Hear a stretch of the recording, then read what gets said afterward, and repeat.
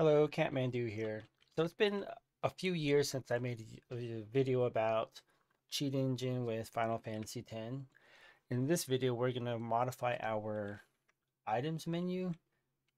We're just going to plug and play a few numbers and you can customize your inventory to get the early items and maybe start maxing out your characters. So the first thing you need is going to be cheat engine. You just do a Google search, cheat engines, free, download it, install the software, it's free. So once you get cheat engine and you install it, you open it up. The first thing you want to do is you need to open up the process list. So if you look at the top here, the monitor with the spyglass or the magnifying, you want to open that and you want to look for your PlayStation 2 in here. Once you find your PlayStation 2, you open it up. That's going to transfer all the bytes and data from your game to your actual cheat engine. So when you start up cheat engine for the first time and every time, your value type is going to always be set at 4 bytes. You want to switch that to 2 bytes. That's very important if you're looking to scan your memory to look for items. So if we were to do a scan, we're trying to look for the potion where it's at in our inventory. We type in the value of 97 and these are all the possible values of data where that potion might lie. Now, if you want to do that, you can, but there's a simpler way. You just go to Memory Viewer. That'll bring up this new window. And you want to go to View. Go down to where it says Memory Regions. Now, your inventory in Final Fantasy X is pretty static, so you want to just scroll up and down here. You want to look for 20 million. That's the value. So you want to get as close as 203,000,000. Once you find that located, you can just double click on it and it'll bring it to your first address here.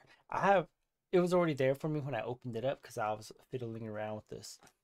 So now you want to look for 2031D. Those are the first 5 numbers. So you just scroll down here.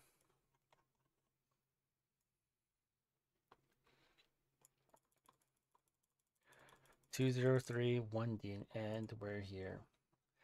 So how do you know you found it? You're going to see a field of just a crap ton of zeros. And when you get down to the 1D here onto the left side, you're going to see 00 and FFs. When you come to this field, this is your inventory field. So all this area is all your inventory. Specifically, if we go back to our game here, what we're going to focus on is when you go to items, this window.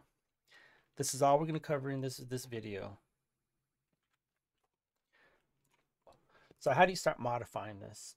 You can click on a field and you can just put in a number. So when it doesn't matter where you click, it's always going to highlight the first 2 numbers. So you can do, let's do 50, and then 20 means it's showing visibly in your inventory. Now that we change that, we go to items and it turns into master sphere. So what I have here is I've compiled a spreadsheet of all the possible of every item in the game. Basically, it's what it is. So we use the value 50 and that's what it gave us, is the master sphere. So if we want to get wings to discovery, right, we want to break HP limit, you want to do 6C. So we'll find that 6C, go to our game, exit out, go back in, voila, wings to discovery. Right now I have my inventory bare bones, and it'd be easy just to say, you just fill in, you find what item you want, you put the item in there, put 20, and it's done.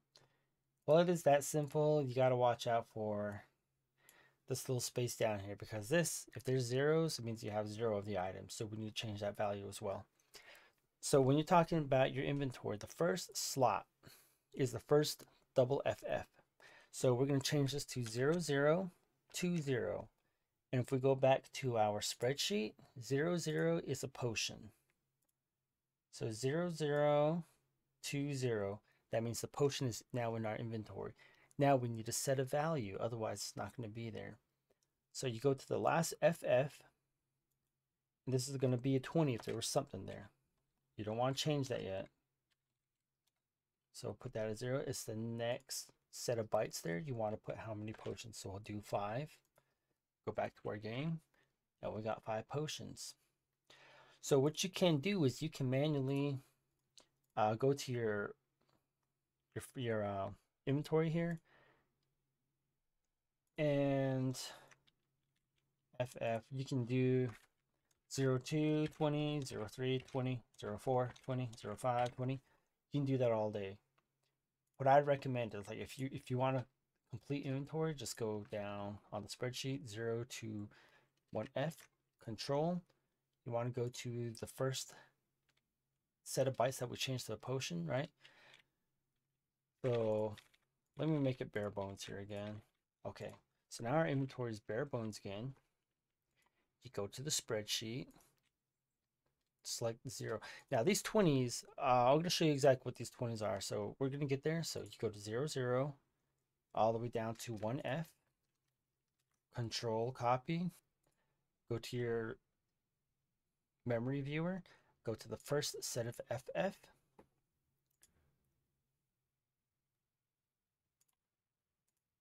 and then now we're going to control V, paste it. Now it's going to change every single one of these FFs for you. So now we go back to our spreadsheet, go back up to 20, 3F, control C, find out where we left off. So we're 1F right here, control V, go back to our spreadsheet, find out where we left off, 3F, so it should be 40. Go back to our spreadsheet, 60. So we're looking for 5D, 5E, 5F. Now it has us up to 6F. Now this is where those 20s come in. So you want to go to 1. You want to get all the 20s. Find where you started. So 0, 2, 0, 1, going backwards. This is potion. This is where the 20s go. So the same concept. 0, 20D. Control V. Control V. Now right here you want to be careful because we don't have full range on this last column here.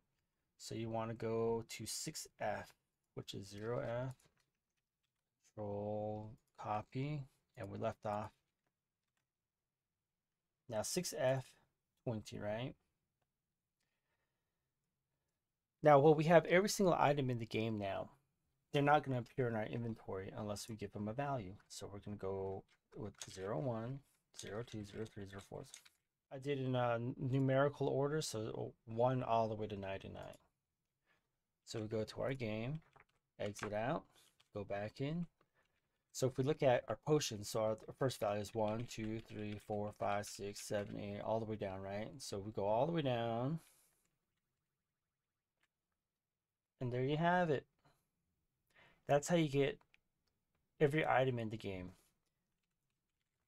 Now just to give you something to something to look forward to coming back into the next video is I'm trying to figure out how I can get all the Albed primers, how to get all the crests and all the sigils, because I know some people can't pass that the chocobo the chocobo balloon. They can't dodge 20 lightnings to save their life.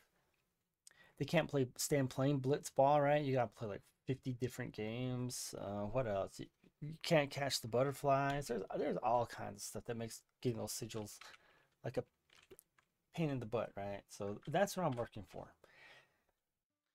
So I was editing the video that I just shot about modifying your inventory, and I had said that I'm working on getting the key items. While I was waiting for the video to upload into my editing software, I just discovered something. And this is just a quick little, like a teaser, if you will, of what I found.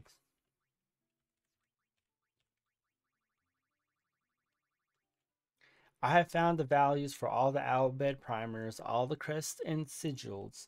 You no longer have the Cloudy Mirror and the Celestial Mirror side quests, and you also have the Summoner Soul and the Aeon Soul. So you can customize your Aeons right out of the gate.